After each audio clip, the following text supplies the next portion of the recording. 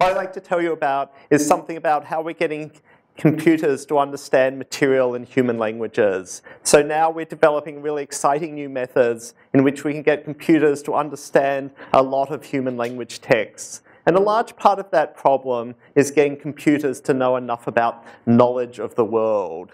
But what I'd like to argue in particular is that these two problems are related, and that's because our texts are knowledge.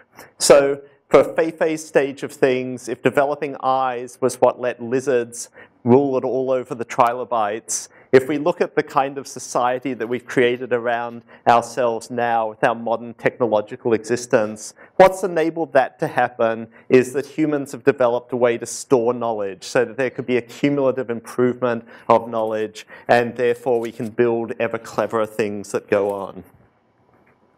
Okay, so we've now reached this point where our computers or our cell phones can talk to us in human languages. But the problem is, how are we going to get them to understand what we say back? Why are our cell phones and our computers still so dumb? I mean, how are we going to get to the stage where we can get a computer to answer our routine email for us, or get a computer to book our next trip to Fiji? That's the promise that people have been advertising. So for example, when Apple introduced Siri, it says, Apple's ads say, it knows what you mean. Siri not only understands what you say, it's smart enough to know what you mean. But for almost anyone who has either used Siri or one of the alternative products, Google Now, Cortana, you've probably discovered that Siri usually doesn't understand all that well what you mean. Here's Stephen Colbert having a go of seeing whether Siri understands what he means. And he's saying, for the love of God, the cameras are on, give me something. And Siri's response is, what kind of place are you looking for? Churches or camera stores? Well, what's going on here? What we have going on here is, well, the word God appeared, and so Siri suggests churches, and the word cameras appeared, so Siri suggests camera stores. And if you look in deployed natural language processing systems, that's something that happens a lot, that you just get this kind of keyword matching. So here's a kind of cute example. The Huffington Post recently pointed out that whenever Anne Hathaway is in the news, the stock price for Warren Buffett's Berkshire Hathaway goes up. Really? When Bride Wars opened, the stock rose 2.61%. Looks a lot like keyword matching again. We've got a name for this. We refer to this as the bag of words model. At Carnegie Mellon University, they've got a lovely art installation, which is the bag of words model.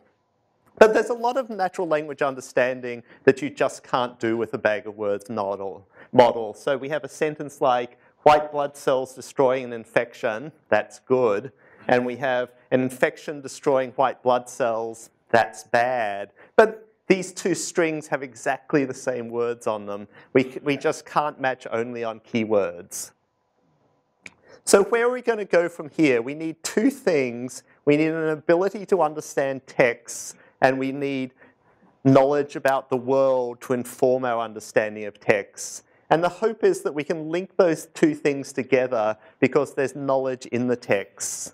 So how can we go about getting this knowledge out of the texts? Well, the first way that people tried doing language understanding on computers is essentially thinking of there are rules of grammar and there are dictionaries, and we can write down grammar rules and we can write down what words mean, and we'll sort it all out that way. And that just didn't work. The problem is that human language is way too ambiguous. How meanings are interpreted is way too contextually determined.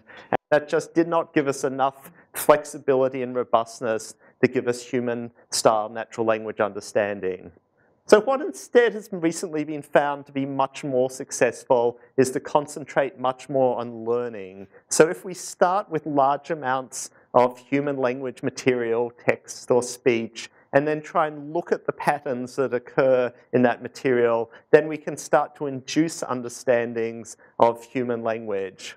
So one of the common tools we use is actually to place the meanings of words into vector spaces. So the meaning of any word is a big column of numbers. And precisely what we're trying to do then is looking at the context in which a word appears and then shifting words around in a vector space so that words appear in similar contexts, end up close to each other. And so if we do that, we end up with nice similarity spaces of words where words cluster to be similar in meaning. But that's not the only thing we've been able to build. Something that's been very successfully developed in recent years is natural language parsers, programs that can look at large amounts of text and start to learn what are the structural units of text that go together to be subjects and objects of phrases. So here's a kind of a hairy, long sentence. It's the first sentence of Dickens. But these days, we can take something like this and feed it into a natural language parser. So this is the Stanford parser that my group's involved in building. And it can just parse this sentence and work out the structure of the sentence. Indeed, apparently, you can do lots of useful things with the Stanford parser. You can also use it to help your kids with their homework, I'm told. So that's great. But what I'd like to now go into is in a little bit more detail to look at an example of natural language understanding that moves beyond this bag of words level. And so I'm going to focus in on a little on this task of sentiment analysis, working out whether what someone is saying about a text is positive or negative or neutral. So this task of sentiment analysis is often viewed as a quite easy task. And indeed, it is the case that if you have long documents, it often is easy. You can get 90% accuracies. And well, that sort of makes sense. If you have a very long review, you can just sort of look for some keywords in it, and it said loved, great, impressed, marvelous. It must be positive. But if you then look at shorter pieces of text, what you find is you actually need a lot more cleverness to do the interpretation. So here are the kind of reviews you get at Rotten Tomatoes. With this cast and this subject matter, the movie should have been funnier and more entertaining. Well, if we simply look at the sentiment-bearing words, there's entertaining and there's funnier, and they both sound pretty positive.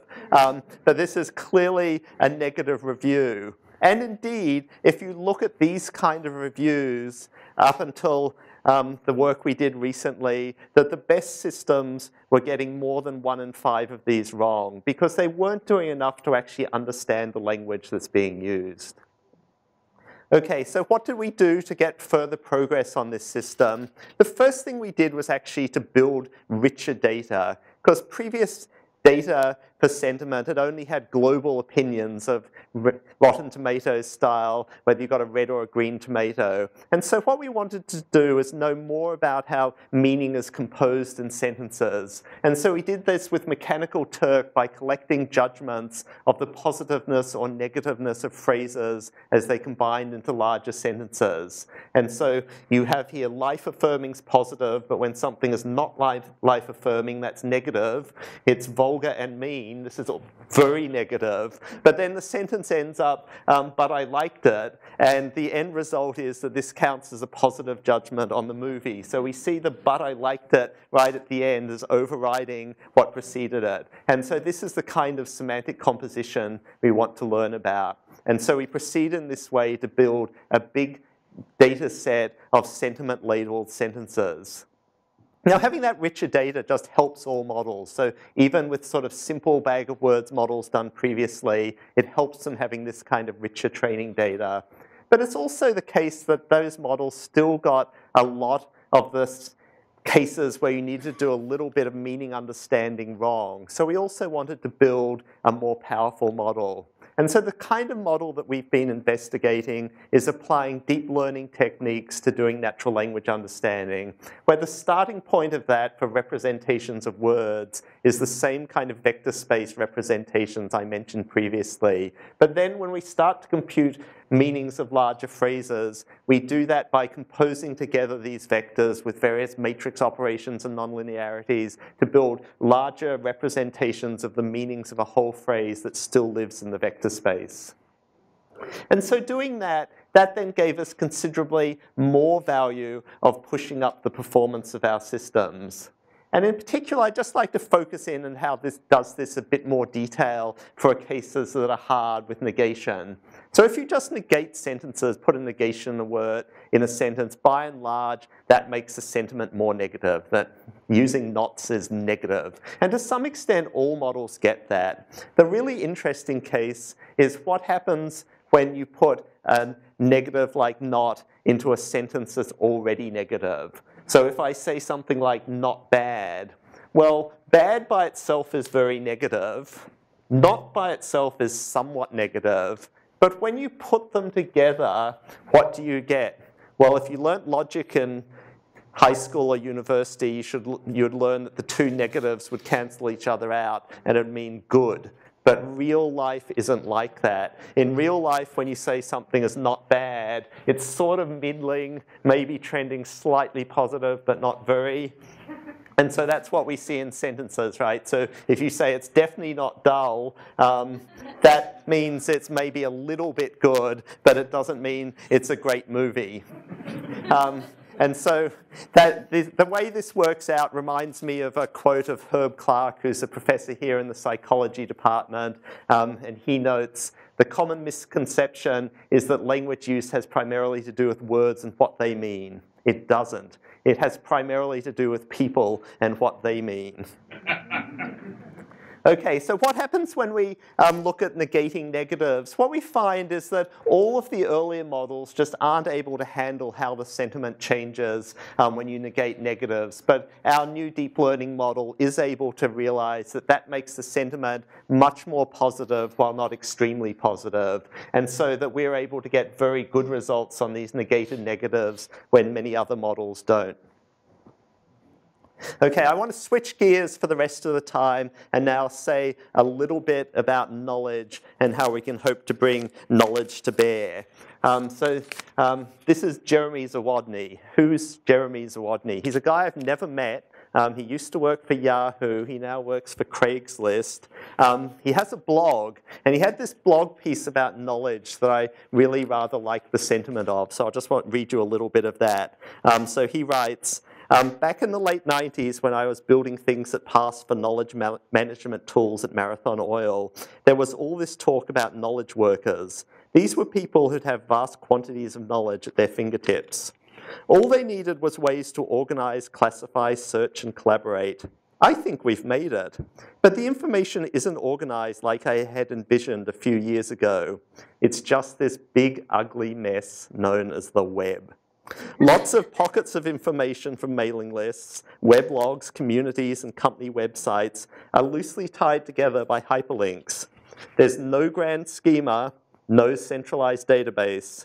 There's little structure or quality control, no global vocabulary. But even with all of that going against it, it's all indexed and easily searchable, thanks largely to Google and the companies that preceded it, Alta Vista, Yahoo, etc. Most of the time, it actually works. Amazing. So what then should be our goal for computers? Most people have thought that that's true for humans, but that isn't the case for computers. That humans can just read web pages and understand what's going on and learn stuff, but somehow our computers aren't capable of doing that. And instead, what our goal should be is somehow to extract the knowledge out of the web pages and turn it into some kind of knowledge base that our computers can operate over for reasoning. That's been the dominant position, but not everyone has believed that. Someone prominently who didn't believe that was this guy. So this guy is Ludwig Wittgenstein, sorry. And what he wanted to argue is that it's a mistake to try and think that there's some concept of knowledge that's different from and better than the words we have of human languages while solving the same communicative function. So he writes, when I talk about language, words, sentences, etc., I must speak the language of every day. Is this language somehow too coarse and material for what we want to say? Then how is another one to be constructed? and how strange that we should be able to do anything at all with the one that we have. It'd be so nice to be a philosopher. You could write such more interesting articles than I get to in the engineering publications I have to write. And so part of what's interesting is that if we want to understand knowledge, we need to understand not only meaning semantics, but also pragmatics. How do you take account of context for meaning? And that's something that our search engines just naturally do extremely well, that they're great at pragmatics, understanding the associations of things. So if I stick into Google the National, Google just knows that the most prominent sense of the National is a band. It's a really good band that I'll recommend to you. But if I then put in the National Ohio, Google just knows that one of the National's better-known songs is Blood Buzz Ohio, and it takes me straight to the YouTube page of the video of that. But on the other hand, if I stick in the National Broadband, then Google immediately just knows that that's nothing to do with the National, the group, and it takes me to the National Broadband Initiative. So there's all of this pragmatic knowledge of associations and likelihoods of contexts in the world in which things that are used that are just built into how things work. And that's the beauty of working at the level of natural language reasoning.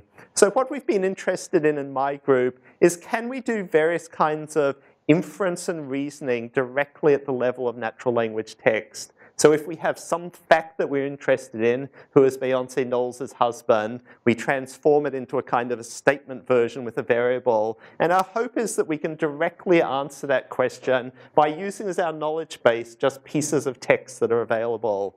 And so what we've been working on is systems of weak logic that are referred to as natural logics, where you can work out inferences directly on pieces of text.